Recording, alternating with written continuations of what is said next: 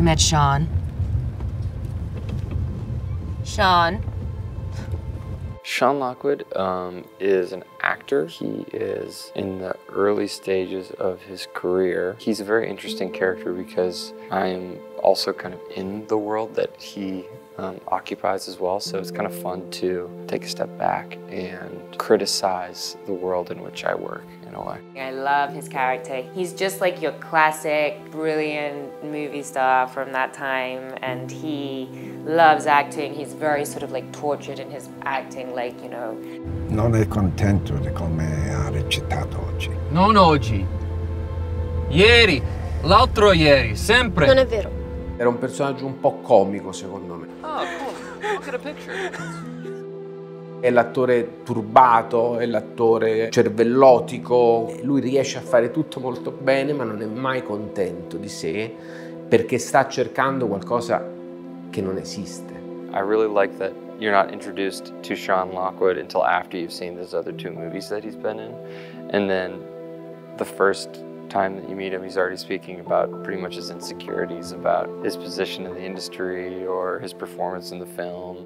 Lui fa 3 personaggi e sono tutti e 3, uno diverso dall'altro.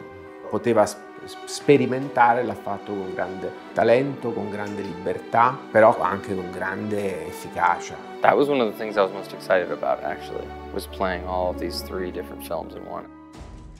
Thor is amazing. Thor is the best, and he's got a lot of experience with doing this type of stuff, so he's an amazing partner to have. That stuff is really kind of like rehearsing a dance. To me, it's all about flowing with your partner.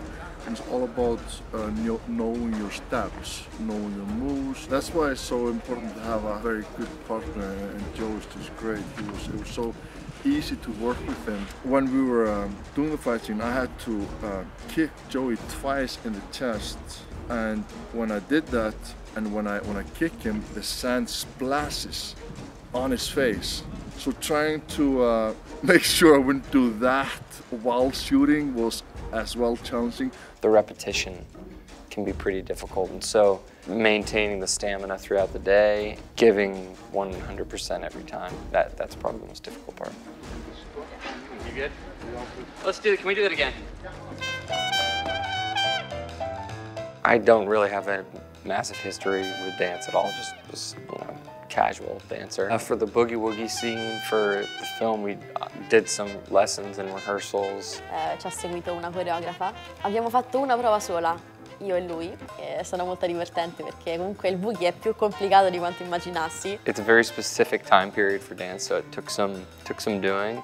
And then once we sort of got to that day on set, we kind of ended up throwing it all out the window and just sort of working within just what we were trying to say. Make adjustments and change things on the fly and in the moment if something isn't feeling right. E quindi abbiamo un po' improvvisato anche lì, abbiamo montato su 2 o 3 passi come delle ancore e poi per il resto abbiamo improvvisato, quindi è stata molto divertente, è stata anche molto spontanea e naturale come scena. It's been great to shoot in Italy. It's been incredible to work here. I feel like it's a different culture of cinema. It's just been an honor, I guess, to be incorporated into it.